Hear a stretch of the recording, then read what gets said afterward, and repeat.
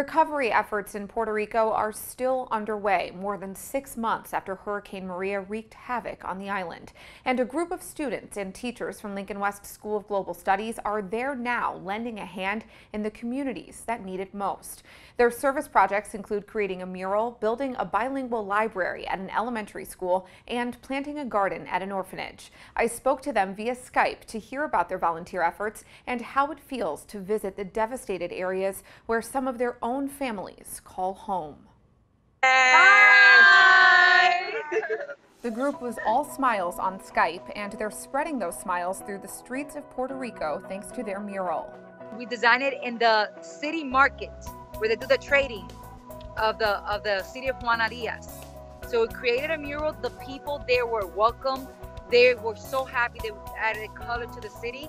It's a beautiful mural. People are actually taking pictures and tagging our school. We had done a lot of work, a lot of learning, and a lot of impact. The mayor even visited the group and admired the mural. Then they focused their efforts on building a bilingual library and bringing supplies to a local elementary school.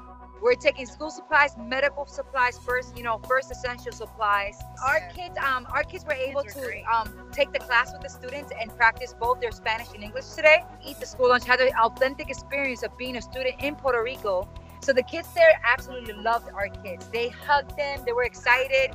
And so it was very important for us to have that connection. I think that every single kid here was impacted. It was awesome. It's a great experience for me. Like I help a lot of kids. We gave them some supplies from school, and they were really happy. It felt great. The kids loved it, and they wished the best for us. When we left, they all said goodbye. They all waved. It's those moments that mean the most to some of the Lincoln West teachers who have personal connections to Puerto Rico, including family members who lost their homes during Hurricane Maria.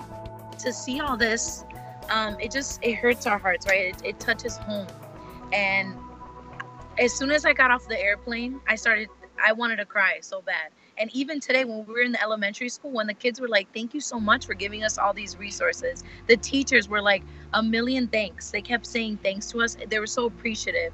And it really touched our hearts that we're making an impact with all of our passion, all of our hard work, our sweat, everything that we went through at home to get to where we are at now, and we helped, is amazing. The city that we actually first visit, the city of Juana Diaz, where I'm from. So as soon as I got there, I got very sentimental. The teacher who made the connection from these elementaries and for the orphanage happens to be my aunt. But see, she actually warned me not to go to my home because she knew I was going to break down because I lost my home. My parents lost their home. But it was very beautiful. Our city looks very colorful. I spoke to the mayor, who was my mayor when I was a kid there. I'm getting emotional now, but I haven't got emotional. I'm not a punk. I'm not gonna cry. But to see how my city got very colorful, and to talk to them and tell them this is where I'm from, this is where things are different than when I was a little girl. But I see a unity. I see a unity. Before, and when I was a kid here, I never saw Puerto Rican flags anywhere. Now you see a Puerto Rican flag in every single home and every single restaurant. It's a symbol of unity. It's a symbol of being proud of what they're gonna get it together, and they're working very hard.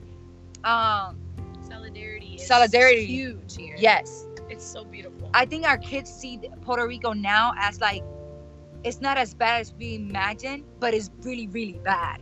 It's like the essentials, not having power, that is bad.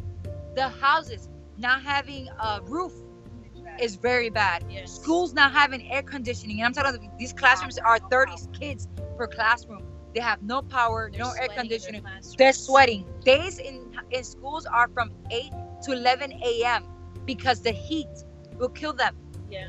So seeing that it's a 3-hour, how much education can you get in 3 hours every single day for the past 6 months?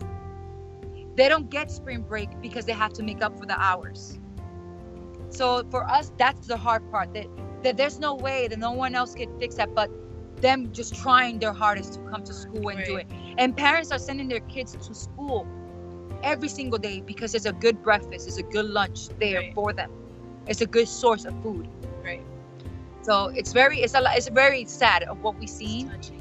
but we seen a Puerto Rico that's getting up. Yeah. When I'm talking about it's bad conditions, but the people have a great heart and they're working really, really hard, and they're so supportive. They see us with our t-shirts and they stop us and ask us what we do, and they are very supportive of our kids. They hug our kids. Our kids took a chance to interview people that were walking back about Hurricane Maria. They're learning absolutely so much.